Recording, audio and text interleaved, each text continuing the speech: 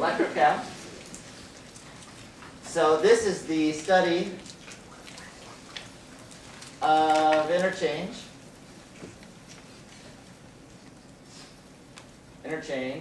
of chemical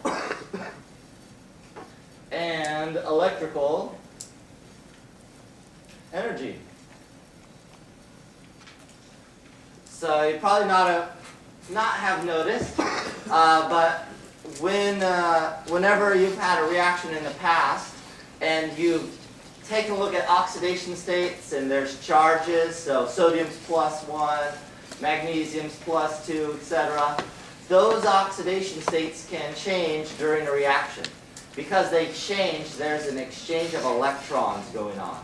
And this is really common for most reactions. Because of that, because of electrons moving around, that causes current or electrical energy. And so these reactions not only produce energy like a delta H, thermodynamic sort of energy, but they also produce electrical current. So you can set up little batteries and things like that for electrochemical reactions. There's all kinds, and we're going to talk about some. And the nice thing about this electrical energy is mechanical energy is about 25% efficient. So the things you learn in physics early on, you got about 25% efficiency. Electrical energy is about 3 times more efficient. So we have a high degree of efficiency. All batteries that you think of in your cell phone, laptops, the AA, AAA batteries, etc., those all are chemical reactions that occur and give off electrical energy. So they're all, quote, redox type reactions. And that's what the first section really is, redox. So what I want to start off with is give you a little summary of what redox is so we can go on. You have to know redox, and this was chapter 5 originally, so if you need to review redox, get to it, because we're going to do a lot of redox. But I'm going to give you some oxidation reduction definitions. Oxidation reduction definitions. So there'll be 3 columns. The second column is oxidation definition. The third column is reduction. And we'll start here. First of all, if you have oxygens and there is a gain of oxygens, that's oxidation.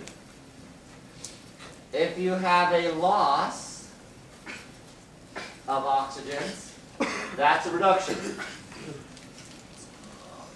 So more oxygens in the products, you've got an oxidation. Hydrogen definition is just the opposite. So for hydrogen, if there is a loss of hydrogens, it's oxidation. If there's a gain, it's reduction.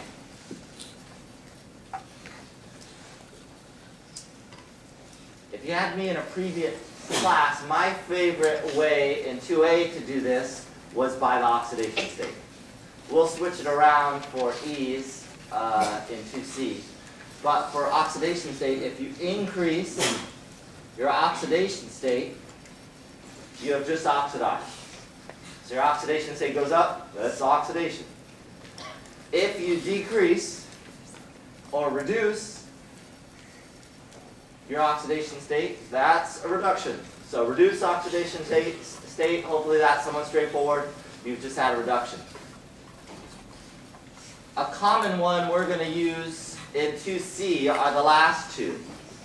For electrons, if there is a loss of electrons, that's oxidation. And if there's a gain of electrons, that's reduction. This is the most common one taught in tutoring centers. If you've heard like the mnemonics oil rig, or Leo says GER,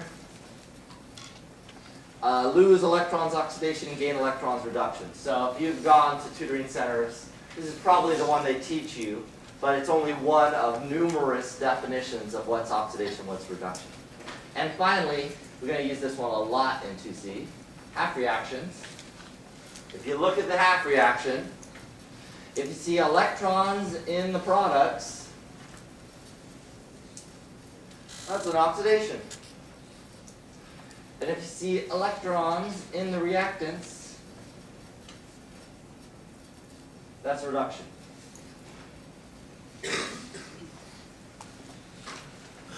So those are your common definitions.